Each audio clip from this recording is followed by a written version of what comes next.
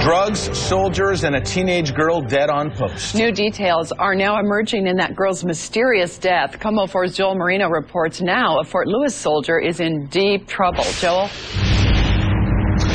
Kathy and Eric, investigators say that soldier brought Leah King and her teenage girlfriend back to his room, where they used a rolled-up dollar bill to snort prescription pills that had been crushed into a powder.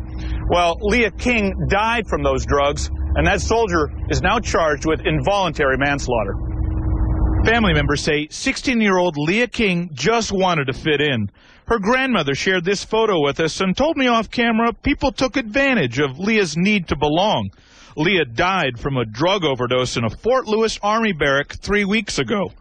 Military prosecutors say her boyfriend, a 19-year-old soldier, gave her the drugs that killed her. At least some of these drugs were crushed and inhaled in powder form through the nose using a rolled dollar bill. The colonel says Private Timothy Bennitt crushed up antidepressants with painkillers for Leah and her girlfriend to snort. He now faces 1 count of involuntary manslaughter. Bennitt is also charged with selling pot and prescription pills to fellow soldiers. Charges were also preferred against Private Bennitt related to additional cases of distribution to other soldiers. Army investigators say Bennitt drove Leah and her friend onto the post the night of February 15th. They say he never signed them in at the barracks, a violation of the rules. The Army has since revamped its policy, requiring minors to sign in at the visitor center and denying access to those who don't have a legitimate reason to be on post.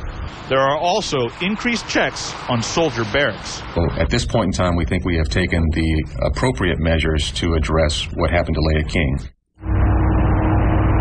Now, as of this afternoon, Private Bennitt remained with his unit. We're waiting to hear from a magistrate who is going to rule on whether Bennitt would be essentially jailed in a pre-trial confinement kind of situation.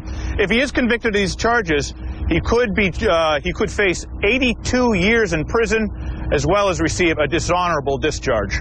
Reporting live here at Fort Lewis, Joel Marino, KOMO 4 News. All right, thanks a lot, Joel.